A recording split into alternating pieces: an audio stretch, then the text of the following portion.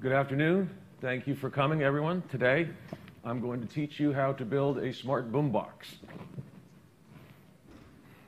We'll do a little introduction and a history of how I got here, goals and principles of the current boomboxes I'm working on, talk about sound design, woodworking design, and CNC machines, electronics and components like speakers, amplifiers, power supplies, etc. Then computer, hardware and software. For a boombox to be smart, probably needs a computer. And then Mycroft, which is an open source personal voice assistant software. And then I'm going to teach you how to build one in 14 easy steps, hopefully, in a summary. Okay, my name is Mike Macisaac.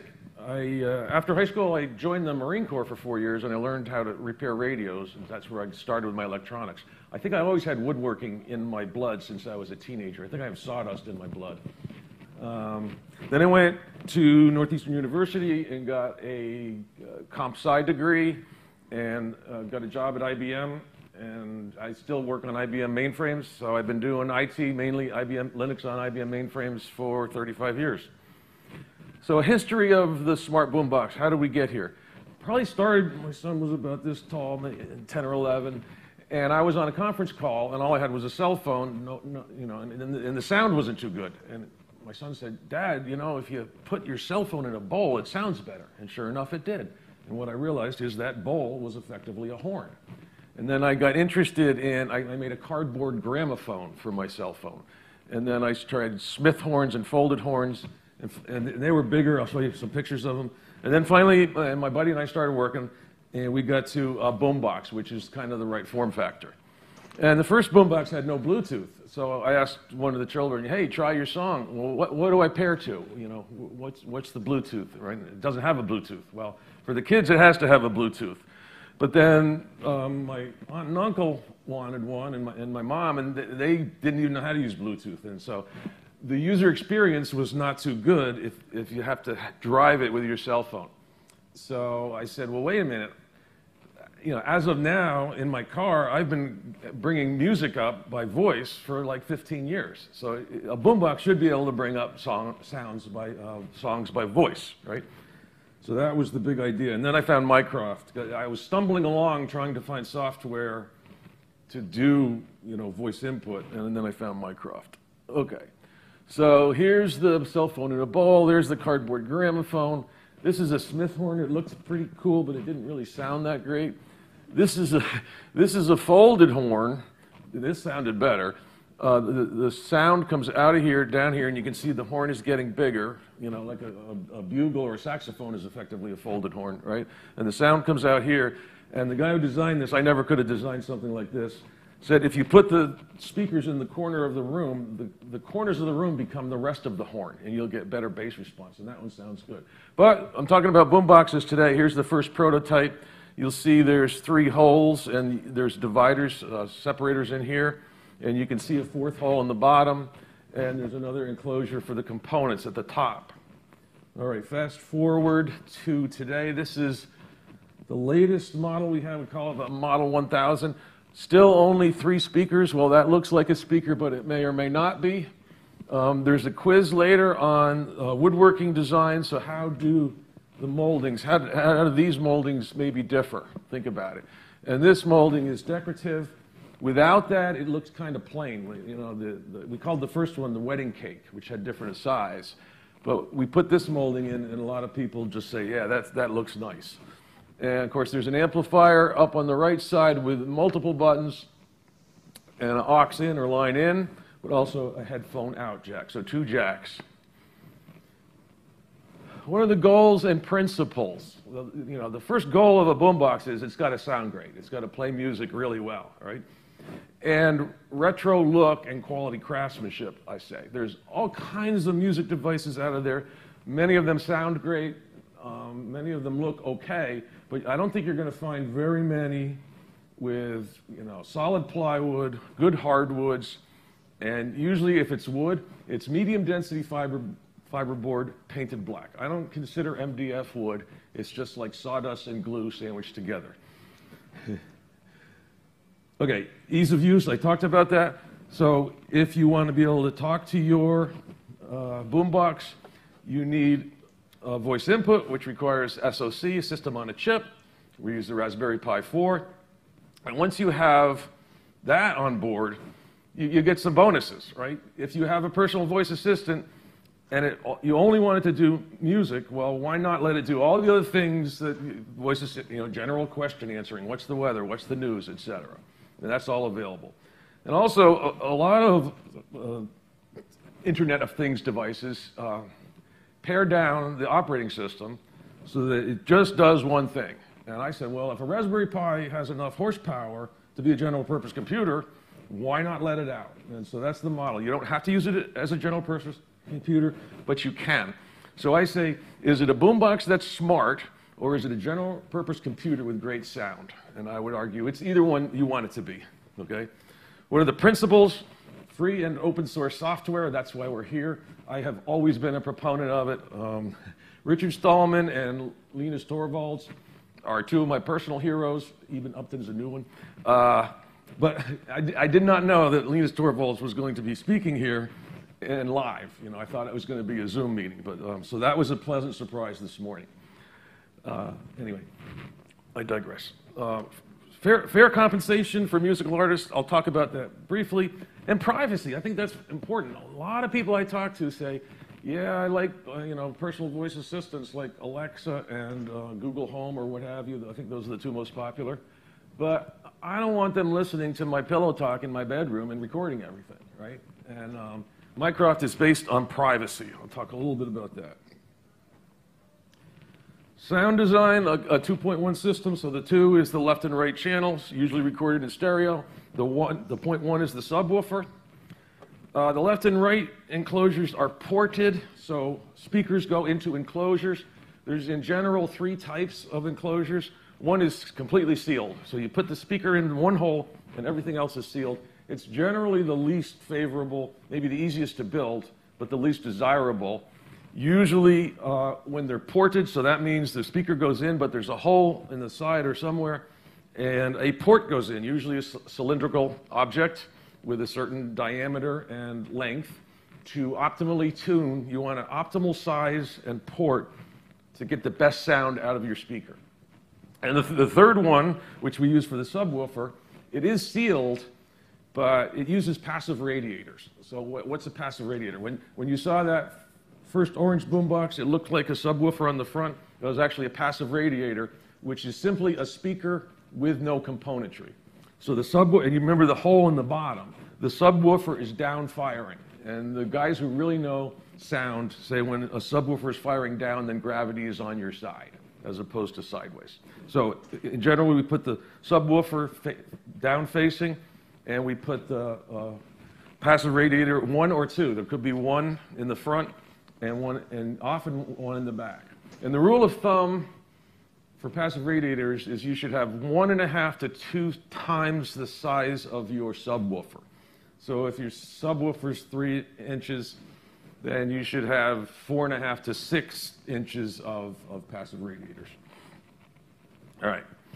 Material, we were using 2 pieces of smaller plywood laminated together, but 1/2-inch Baltic birch we found is very good. And again, these audiophiles say that's probably the best material. MDF is close, but Baltic birch has like 9 plies.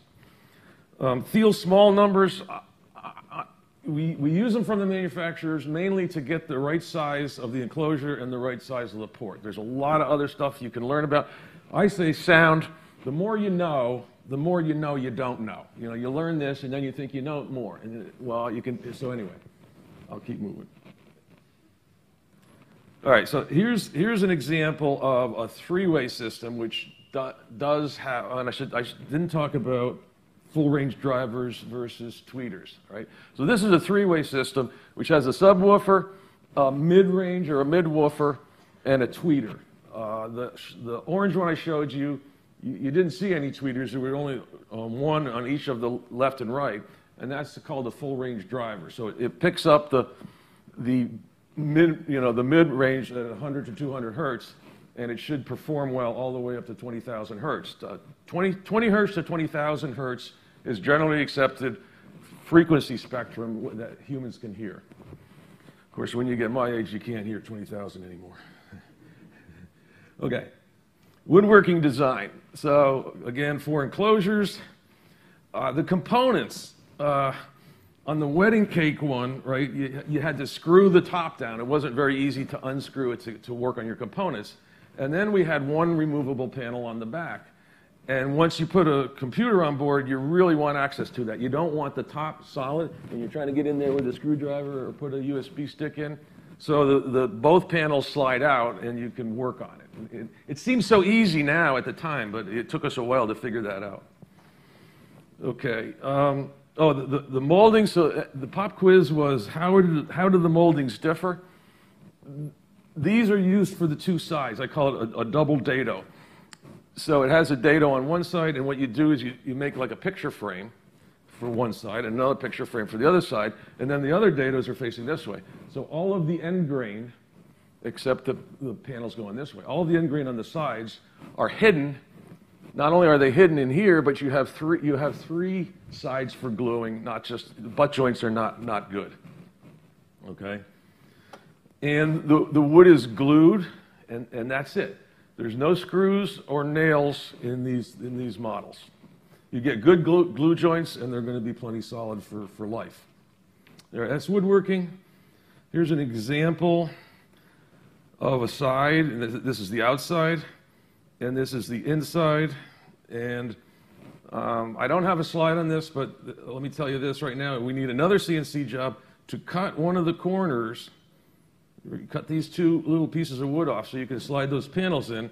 And these two cuts are the separator that glues in to keep the top, the components are above it and the speakers are below it. So you need a cut for there too. CNC machines, we were doing all of this by hand, and you try to cut circles with a jigsaw. It's not very accurate. So it finally broke down and got a CNC machine. It's basically a router that, and a router just spins and has cutting bits that can move in 3 dimensions, X, Y, and Z.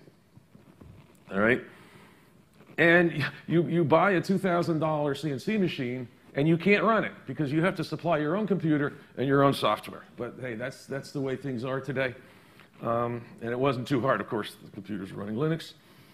The input is G-code, so you have to produce G-code, and to me the analogy is machine code, right? You guys, when you want to run stuff, you have to create machine code to have the computer do what it's supposed to do, and it always does. You don't debug down to the machine code level, right?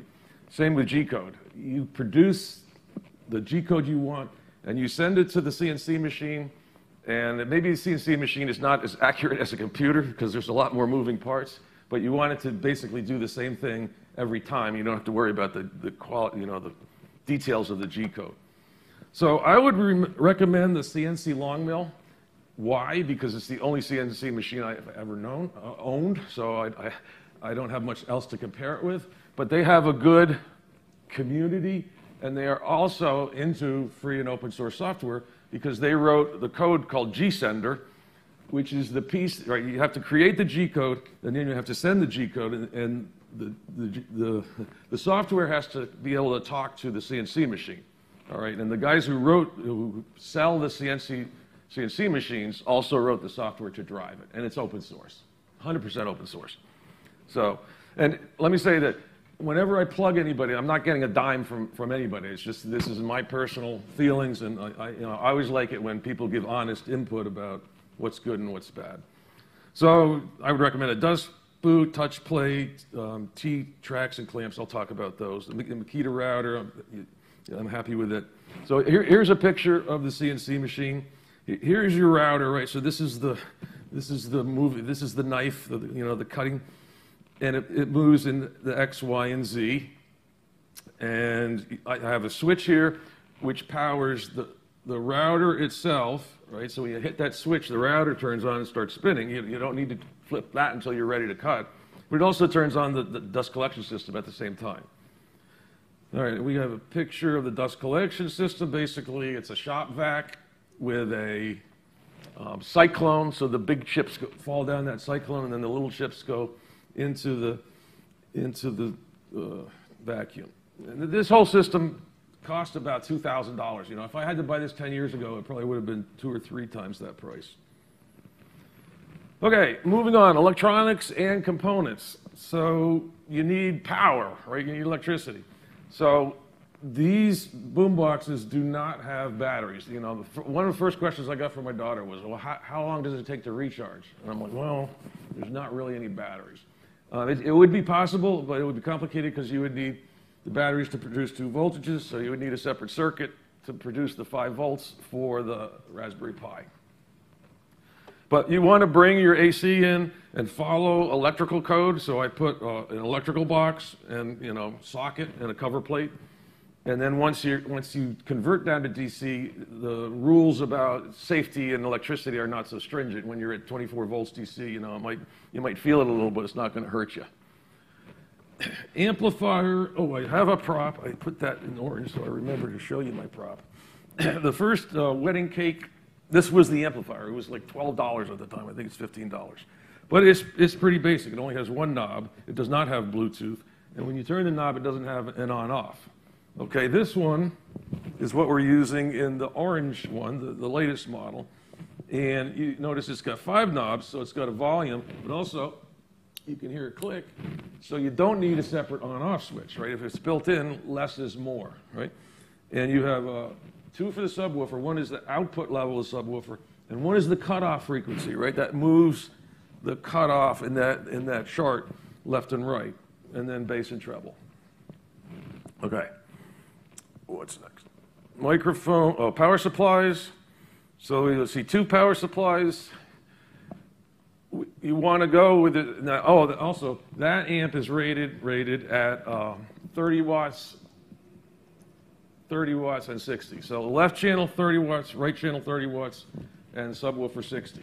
But you would need a 120 watt power supply in to actually be able to get 120 watts out. And really, the 10% factor. So I would say you need 132 watts to be able to get 120 watts out. This one is rated at 50, 50, and 100. Left and right 50 watts, subwoofer 100 watts. So you would need a 220 watt power supply. That's a pretty big power supply. To fully drive this, we went with a 24 volt times 5 amps, so about 120 watts. So probably the most we're really going to get out of that is 110 watts. But let me tell you, in a room, it would fill up a room this size. Certainly a bedroom or a living room, definitely. I think you wouldn't want to turn it up past 7 or 8 in this room either. It's loud. All right, microphone, don't buy a cheap one. I need to experiment. The Amazon Alexa and the Google Home, they have this beamforming, so there's probably 4 or 6 or more microphones so they can tell where the sound is coming from. But we've just gone with a single microphone. Don't buy cheap ones. Lessons learned, or line in. Okay, I almost skipped it. Line in or aux in. We started with this, and you can see these 3. You probably can't see these 3 tiny little contacts. We had to solder them, and that's asking for trouble, right? For those solder joints to come apart. So if you can avoid soldering, we found this. I would love to have one of these that has a cap screw on it, but I can't find that. So this plugs in, no soldering. You have to make that parallel and put it in and glue it on the back so it doesn't get pushed through. All right, that's all the props I got. Lessons learned, avoid soldering, use quality connectors. So we were soldering every single connection. It's time consuming. If you get really good connectors, then a crimp will work. Use the amplifier's built-in Bluetooth. I'll talk about that. If you're going to use tweeters, have the crossover network. So the crossover network is inductors, capacitors, and resistors. So it determines where that crossover is, where those 3 lines intersect. And try to keep your power on one side and try to keep your power and your signal away from each other. So here is a crimping plier that I found, and I'll recommend it because it's the best one I've ever used. You can crimp it for 3 different wire sizes, and then this is heat shrink, so it'll come around the insulation. Computer hardware and software, system on a chip, Raspberry Pi with 4 gigabytes, has the best history, the best community. But unfortunately, due to the global chip shortage, It's very hard to get a Raspberry Pi 4. I wish I had bought, 100 of them or, a couple dozen of them when they were $55 advertised price. I saw one for $200 with no power supply and no heatsink on Amazon. So that's a blocker. I tried one of these alternatives and it really didn't work too well. Power supply for the Raspberry Pi, use the official Raspberry Pi 5 volt. I think it's 2 amps at this point. Some of them claim they're 2 amps, but I often get undervoltage detected, and it's annoying. So use good power supply. Oh, digital audio converter. So the audio coming off of a Raspberry Pi is not, audiophile quality. It's, I think, 44 bits sampling. You want 192,000 bit sampling. And again, I'm not a big sound guy, but basically, you buy a hat, a DAC hat, digital to analog converter, and you plug it on top of the Raspberry Pi, and then you get much better sound coming out. Is it audio? And it also provides the headphone amp. Remember, the one had a headphone amp that comes off of the DAC hat. And is it audiophile quality? I don't know. I'm not an audiophile. Sorry. All right. Computer hardware and software. I'm recommending Ubuntu Linux server long-term support. I'm a corporate guy. Certainly the Raspberry Pi OS is an alternative, and if you have your favorite Linux distro, fine, it will probably work. I am recommending the Mate desktop. It seems to use the least amount of memory, so you don't, if you have 4 gigabytes, you don't want to be paging, right? Things will slow down really fast. You need a media player, so MB is supported by Mycroft. Pulse audio and also are pulled in. Linux Bluetooth, turn it off. I mucked around with Bluetooth on Linux for days and days, and it's just a hassle, and they want your password. The Bluetooth on this, there's no password. It just works. It's really fast. So turn off Linux Bluetooth, and let's talk about Mycroft now. So again, I couldn't do much with voice input until I found Mycroft, so I would recommend it. This is one of their charts just saying voice is going to be huge, right? I say the 2020s are going to probably be remembered for voice. We'll say, remember in the 2010s when we used to walk around and we were typing on our cell phones and walking into street signs? You can talk to your phone, right? Okay. So how does Mycroft work? How does this solution work? And really, any voice assistant, you ask it a question or you tell it to play some music. It goes to a microphone and is converted into a waveform. Then it's always listening for a wake word. So the default wake word is "Hey Mycroft," and none of your sound is going anywhere. It's staying locally. It's not going to the internet until the wake word is heard, and then your voice is recorded until a very short, less than half a second, I think, quarter second to a half a second of pause, and it stops recording. So, "Hey Mycroft, play Adele," right? And then "play Adele" has to be converted from a waveform to text. And now you have literally the string, "play Adele," and the intent parser says, well, what skill, right? And so you can add skills to Mycroft. You can write your own skills, which is really cool. And this intent parser says, well, I know MB. MB is a music player, and I know that MB knows how to play music. So it sends it to MB, and then MB can go out to the internet. It can go to local file systems. It has to find the Adele file, right? And it really doesn't even have to say, sometimes you don't want to hear, okay, I am now playing Adele. And it's like, just play it for me, right? So the music just comes out, and then it goes to your ear. All right, I told you how to build a smart boombox in 14 easy steps. All right, I'm not going to read each one of these steps, but we'll go through them. And the design step is really what I'm talking about right now. So I don't have a chart on that because the entire presentation is how to design this, all right? So then you got to get the wood. Birch plywood is probably too expensive to mail, so you got to go to a local lumber yard where you might also get your 3/4 inch hardwood. But I like SteveWallLumber.com. The shipping costs are not that bad. Drawings and easel zip file. So I said this is open source. Ideally, I was going to have all of this out on the internet, and it was going to be 100% ready, but it's not. So if anybody wants any of this, feel free to email me. And I was hoping to have a kit. I do have kind of a stake in the ground. I got smartboomboxes.com as a website, but it's got a lot of work to be done. So we're getting there. All right. Components, so if you want to build one yourself, and you can get the PDF, I believe, of this presentation, all of these links are hot right to the part that I use. So that's for your convenience. It took a while to get all those. So the components, $138 for the Model 1000. And when I say Model 1000 and Model 1200, I'm hoping that that might be the the retail price if you make a nice one. So can you sell one of these for $1,200 hopefully?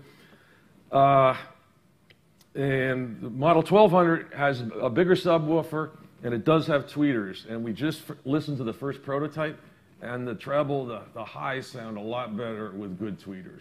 But they don't sound better with cheap tweeters, so don't buy cheap components. All right, and the components that are common to both are $257. There's a lot of parts there.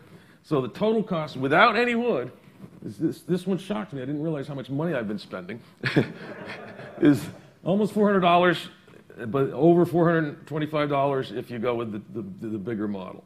So here I have enough components for 2 Model 1200, so I set them down on the dining room table, and I'm like, wow, that's over $800 worth of components right there.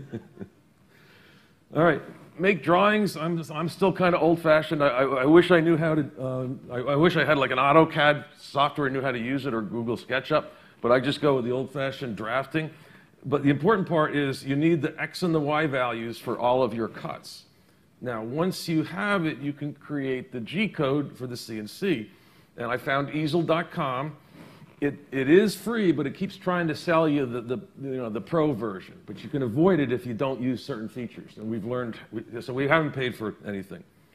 And it's really neat because it's browser-based and it's in the cloud. So your CNC machine's down in the basement and it's cold, and you want to work on the drawings, you can work up in the warm office, do the drawings, and then you go downstairs and you pull the G code down because all your projects are in the cloud. So that's really handy. So this is easel through a browser, and we are making the cuts for the Model 1000. And you'll see, well, that's an awful lot of holes in one piece of plywood. And the reason is this is actually going to be four components, right? This is the top, the front, and this is the bottom, and this is the back. You remember I had 2 passive radiators. So that's going to be passive radiator, subwoofer, full range driver, okay?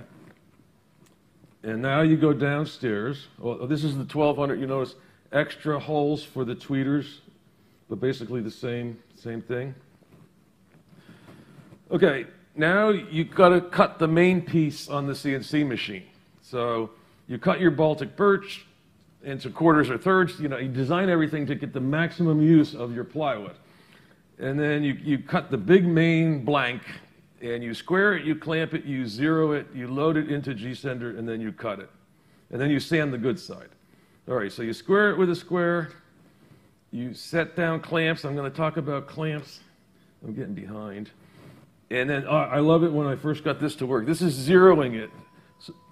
So the CNC machine knows where the origin is and where the very top of the plywood, because it has to be really accurate to start, or you're not going to get a good cut. So I think when it works, it's pretty cool. So now it knows its origin, okay? And now you load your code into G-Sender, right? You worked on it upstairs. Now you have G code. You save the G code as a file. You pull it down as a file, and you load it into, this is the G-Sender I told you about that drives the CNC machine. Okay, now we'll see the CNC machine in action for a few seconds. You get a little bit of the noise, but none of the dust, okay? And it's kind of, you have to stand by the red switch. It's kind of mesmerizing. You're just like, oh, wow, cool. All right. Clamps, I bought the clamps that came, that they offered, and I would say you could probably buy your own bolts, and if you can find these little red toggles, do not use a metal clamp. Here, the CNC router bit was not supposed to hit the clamp, but it did, and thankfully it only hit the plastic.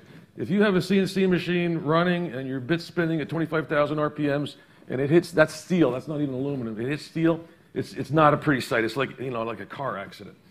So we switched to, and these are longer, so we cut the clamps, the wooden clamps, on the CNC machine. And then you can see there was an accident here, but it went right through it because it's wood. All right.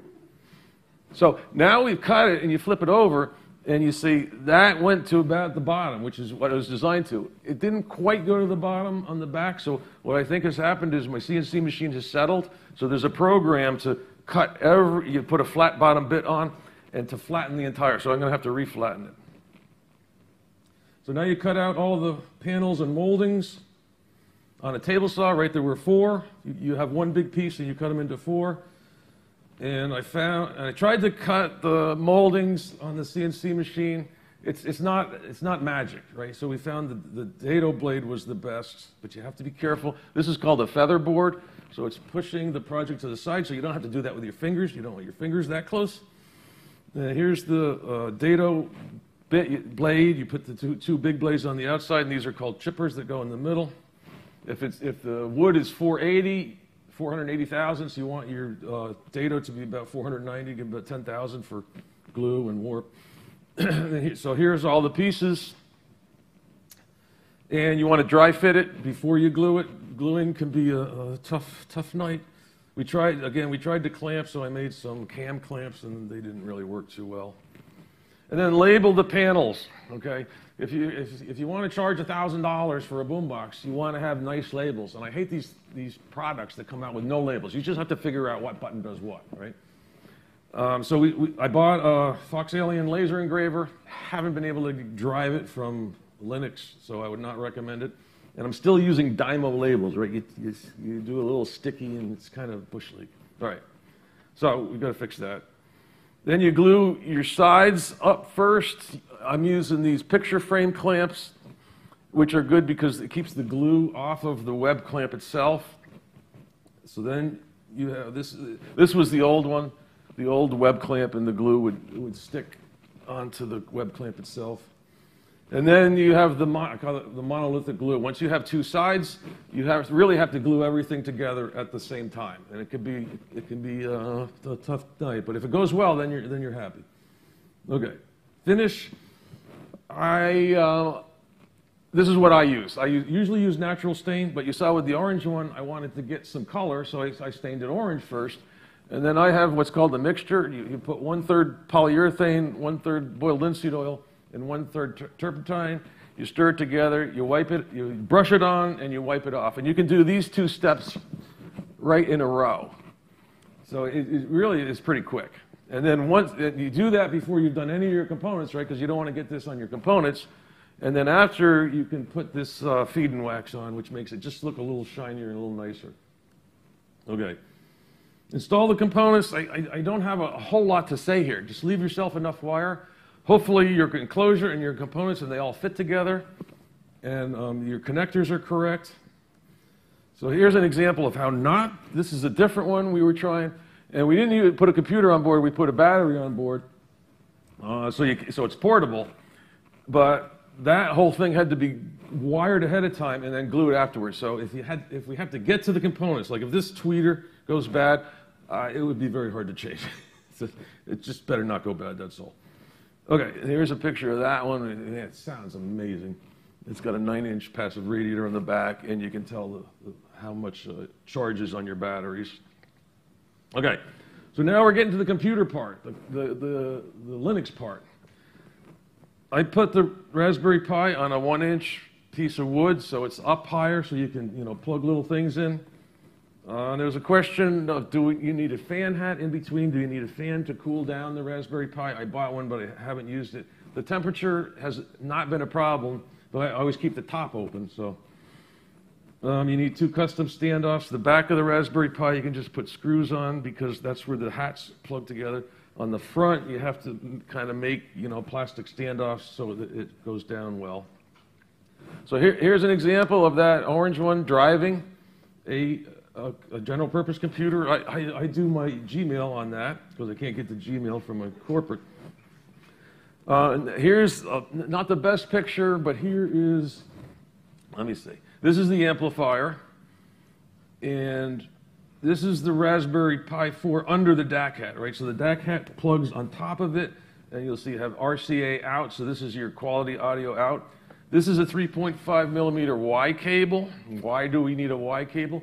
because you have one input coming from USB or aux in, and you have one input coming from your computer. So you can use either. I guess you could have both of them playing music at the same time. Probably not recommended.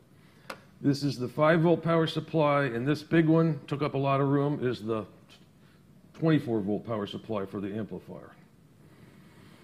All right, so now we have a computer on board, and now we want to install Linux. So real quickly, oh, and I have, and you can email me, I have more details in I call it the cookbook. I worked for IBM, I did Redbook, so it kind of looks like an IBM Redbook. So you download Ubuntu server or whatever you want to use. You copy the ISO image to a micro SSD card.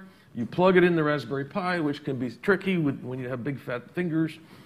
You connect the monitor, keyboard and mouse, and you boot it, and you log in and change the password. I like to get onto the Wi-Fi right away so I can SSH from my other box. And I recommend not using Ubuntu, but using the user and group Pi. That's optional. Oh, so because I have big fingers, I always use needle nose to plug that. It's kind of hard to get that chip in and out. All right, once you have Linux, I say prevent automatic upgrades. I don't like Linux saying, I'm going to go update myself right now, and, it sucks down all of your CPU and everything goes slow. Install a Linux desktop, optional. Set the time zone. Turn off the default sound card. You remember I said the sound coming right out of the Raspberry Pi is pretty bad, so turn it off right away. It's a kernel parameter, and then you have to either give it, or I think it's built in now, to turn on that DAC hat, depending on the manufacturer. Then you want to test your microphone and speakers. Right, your voice assistant is not going to work if both of those are not working. You have to have microphone coming in, it records it, and sound coming out. MB I use for the music player. Turn off Linux Bluetooth, as I mentioned. Set up music on the USB drive. I ripped all my CDs to MP3 files, so I got, like 3,000 MP3 files. You put them on a USB drive, and MB will index them, which is nice because now your music doesn't require streaming. Okay. Now we're moving on to Mycroft. You download Mycroft, you install and build it. You set Mycroft to boot with systemd, even though I don't like systemd, it works. Register your device with Mycroft. Mycroft has to know what the device is.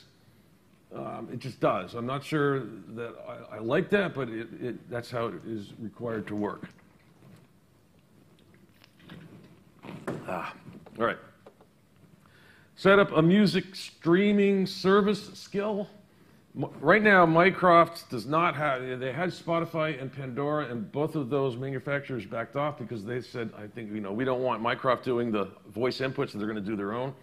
But hopefully Mycroft will soon be partnering with a music service. And I would like to add an internet radio skill, but right now that is not necessarily working. And then you start using your smart boombox and cross your fingers. So then you do test and debug. I say, hey, Mycroft, what time is it? What is the weather? What's the news? And all of your voice input and the skills output, there's like 4 different log files. And if things don't work right the first time, then you can start things in debug mode. You can show, and that shows the log in real times. And again, the Mycroft has a good support, online, open source support structure. So there's a forum and there's a chat. Fair compensation to artists. Napster, if an artist wants to earn $1, to get paid $1, Napster only requires 53 streams, where Deezer requires 17 times that. Okay, so to me, okay, I'm running out of time. To me, if we're paying $10 a month, I would like the most amount of the money to go to the artist and the least amount of the money to go to the middleman. Okay, so, all right. So, good timing. Email me with any questions. I put my cell phone up there, and they say, why do you put your cell phone? I said, oh, nobody ever calls anyway. Smartboomboxes.com is a little bit all over the floor right now. The cookbook I will update. Contributions, my buddy John, Mycroft, CNC, a small business development center helped me get the website going. And the Open Voice Network I've been working with, yeah. On some Mycroft web pages. And does anybody want to partner? I'm doing this kind of by myself, but come up afterwards if you like that. All right. That's it. It's 2:45. Any questions? One question. Yeah, so I noticed in the earlier prototype you had one of those like metal switch mode power supplies with screw terminals on it. Yeah. I'm assuming you were using to get your 5 volt and your 12 volt. And in the later design you moved to having like discrete, like sort of state style plug-in wall-board power supplies. Yeah. Why did you migrate to that? Well, no, the one power supply was not 5 volt and 12 volt. I should probably look into 5 volt and 12 volt, but I would really want 24 volt. So, you know, they're hard to find. But I could look into a single power supply that gives me both. Yes, and then the battery. Well, then when you get the battery involved, it gets conflicting too. Real quick, one more question. Is there a reason you went with the Raspberry Pi 4 as opposed to the Compute? Because that's the first one I bought, and I haven't tried the Compute. You can still get Computes right now. No. they're unobtainium also. All right, I want to be fair to the next speaker who has to come in and set up. So thank you very much. I hope you guys enjoyed this, and contact me. Thank you.